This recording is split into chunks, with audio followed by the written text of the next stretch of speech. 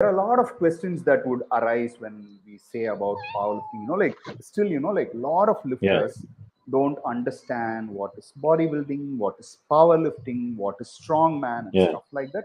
So I'm just gonna ask few directed questions so that people understand how powerlifters work.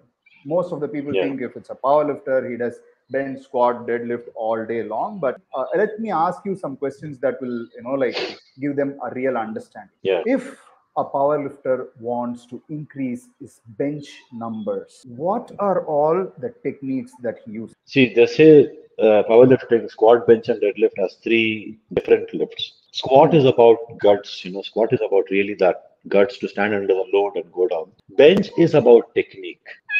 Deadlift is the size of the man's heart. It's like it's your size of the man's heart or woman's heart. It's the size of the heart.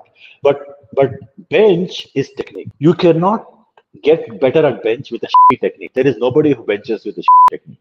Big numbers. Big numbers as per their body weight, as per their experience and all.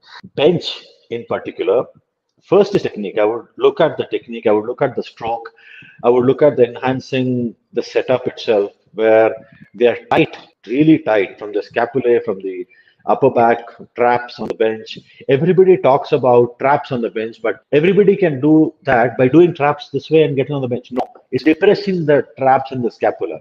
Now, this is the kind of information that is lacking on social media. This is the reason why I keep hosting this technique clinics, or, translate those cues that we always hear on the internet to what it actually means on the ground. These are all known stuff.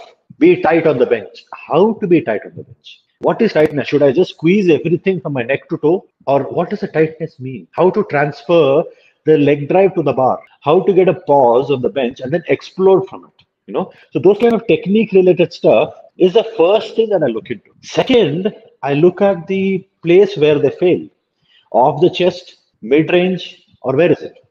Off the chest is very simple. You need to work your upper back, because upper back acts like a spring. And other thing of failing in the middle is tricep and speed. The faster I can push explosively from the chest, the lesser load on the tricep. If I push it slow, then at one point, the entire load without momentum is transitioned to your tricep. On the chest, you have shoulder, you have chest, you have upper back, and you have arms. There's so much of muscle pushing it off.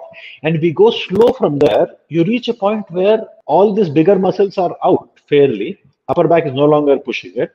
Your chest is no longer pushing it as much. Shoulder is also not contracted that much.